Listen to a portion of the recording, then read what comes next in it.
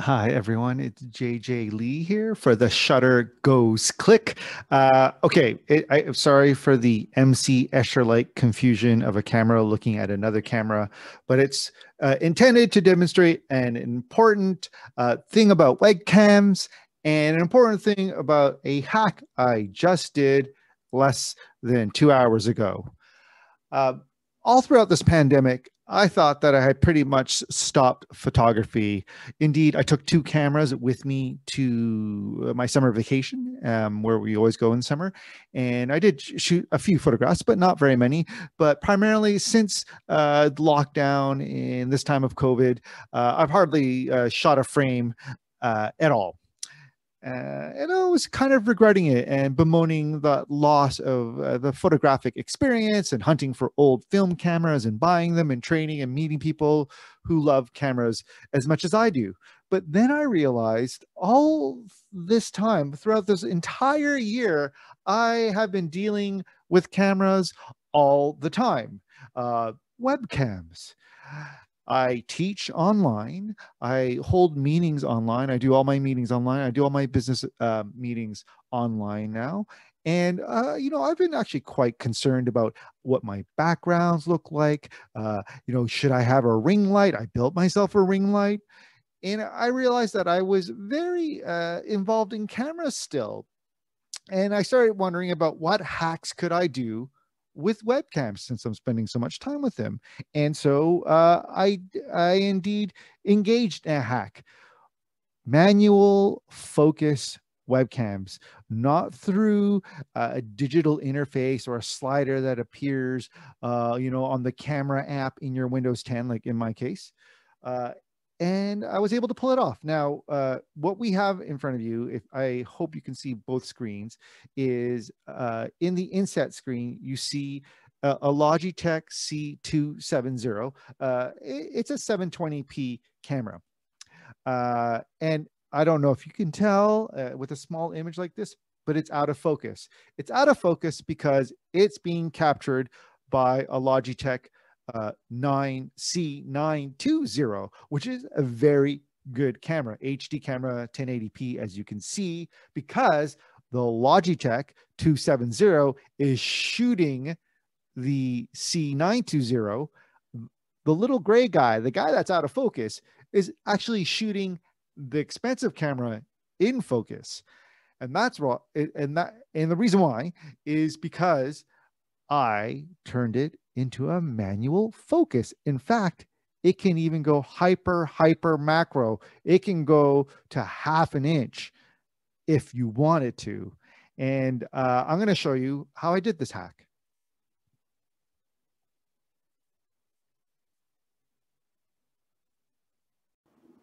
The first thing I should say before embarking on this hack is that I didn't figure this out myself.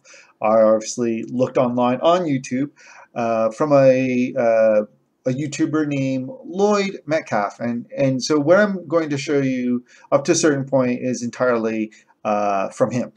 Uh, but it's pretty interesting, and I have some thoughts at the end that may add to the conversation around why this hack and when you could actually use it. First of all, you're going to have a faceplate to deal with. The faceplate has a little indent at the bottom underneath on the bottom side, which you can basically pretty much run a thumbnail into.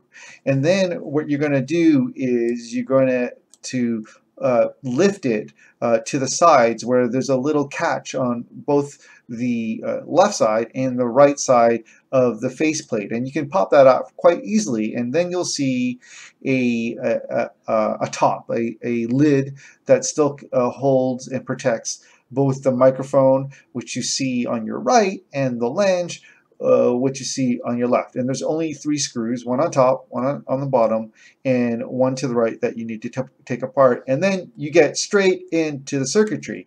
And it's very simple. So what you see, once again, just to be clear, on the left is the lens, and you can see it's got a little like a sprocket or a barrel, a lens barrel, which was absolutely fascinating when I saw it.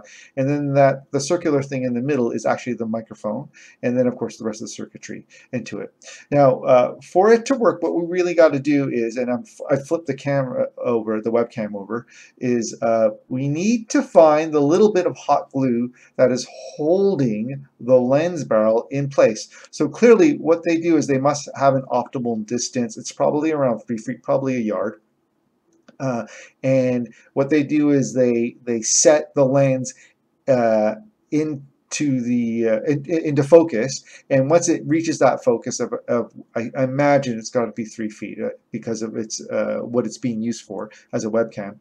At 3 feet, they drop a little bead of hot glue to fix it in place, and that's it. It's fixed focus. There's, unlike the C920, which was the camera I showed you, there is no slider function. It does not focus. It is a fixed focus camera.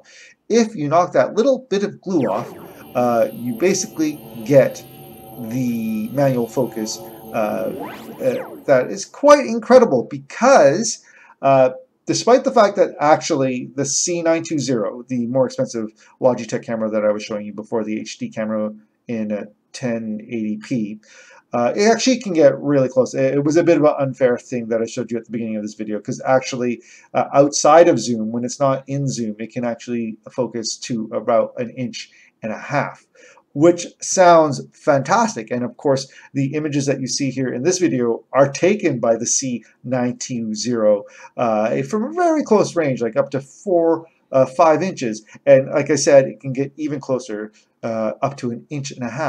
But if you and I'll show you that, because I'll take a picture of my finger using the C920, and you can see the absolute as closest it can get. But with this, even though it's a smaller sensor, less resolution, grainier, the light handling and the light management is a lot different. You can get within 1/2 inch, and there's a picture. Here's a picture of my fingertip. Essentially, I should never ever commit a crime, because now my fingerprints are out there in the universe. It is exact, it's precise, it is super macro. You can even see the beading and the sparkle of moisture on my fingertip, and I don't think I was sweating that much. So you can see to the degree that you can create a macro webcam that can see things fantastically, which is actually great for a camera blogger who's taking cameras apart all the time, because I've always had trouble getting in really tight and close to show you what I'm doing, you know, all the hacking and destroying that I'm doing. But now with this modified manual focus C270 Logitech webcam, I can go live to video up close and tight. And so that is one use case out there. There may be others. I haven't figured them out. If you want hyper close-ups when you're talking to someone in a webcam, I can even take a picture of my eye, like a la a Blade Runner. It gets really intense how close the camera can get when it's manual focus. So why don't you give it a try? And obviously it's kind of a funny situation, because the faceplate and the plate underneath it have to be open to be able to manipulate it as a manual focus. But you know, I like stuff like that. Maybe you don't, and maybe you would fix the focus far closer than the standard 3 yards, and then elect to put back the plate and the top and then faceplate back on, and that makes, you know, that's your choice. I just want to know how you would use a super macro webcam. It'd be great to hear, and you can just comment below. It's nice to do a video again about cameras and photography, and I guess web cinematography, I guess is the best way to put it. And it's great to reach out to you, and I would love to read your comments.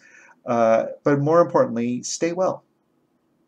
Thanks a lot, and check out the shuttergoesclick.blogspot.com. Thanks a lot. Bye.